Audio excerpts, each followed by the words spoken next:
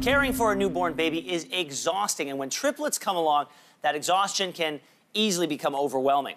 After Haley Arsenault of Tignish P.E.I. had her triplets a month ago, she posted a plea on Facebook, desperate for a few helping hands. Her community has stepped up and is now helping out, including 3 sisters from Tignish.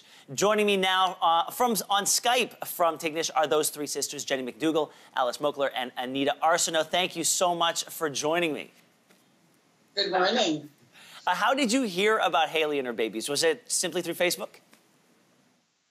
Well, yeah, it was through Facebook. When we saw the mom putting that out, it took a lot of courage and trust for her to do that. And we love babies. We didn't know the mom, and we just barely knew the mother, her mother. So we decided that we wanted to do this. Jenny, talk to me about the time commitment that you put in each and every day. What's the schedule like for the 3 of you? It's not, we're just a small part of this, really. The community is really coming together for Haley. She's a single mom. And we go on Wednesday mornings. We do from 9 to 1. And it's just, we've signed up for that. So every Wednesday until she no longer needs us.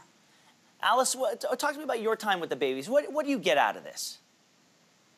I really get a lot of pleasure out of doing this. Like when we go in and we go to the crib and we see the 3 small heads sleeping in the crib, the 3 babies, and then right away we want to hold them. When they wake, we hold them and feed them and cuddle them and change them and burp them.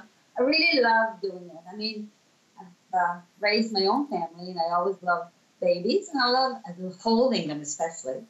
Anita, as has already been said, the 3 of you are part of a larger group of people helping out. How many people in the community have actually signed up to help out care for these triplets? I'm not quite sure, but there is a book on the table, and you sign up and take a shift.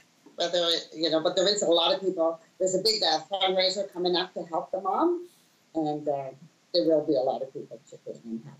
Have you noticed any personality traits developing in the kids yet? Yes, we do see a difference from week to week as we go.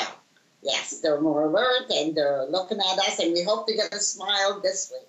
I mean, this is really a redefinition of sort of the notion of an extended family. And we always say it takes a village. It literally is taking this town to help raise these kids. How do you feel to be part of sort of this, I won't call it an extended family, but sort of this incredible helping network? Well, I think it's a gift. Haley's just a sweet young mother, and she's just allowed us in. And that takes a lot of courage and a lot of trust to do that. So I just find it's been a blessing in every way to be part of this. Do you feel, I mean, how long do you think this is going to go on for? You said as long as she needs you, but how long could you see yourselves helping out for?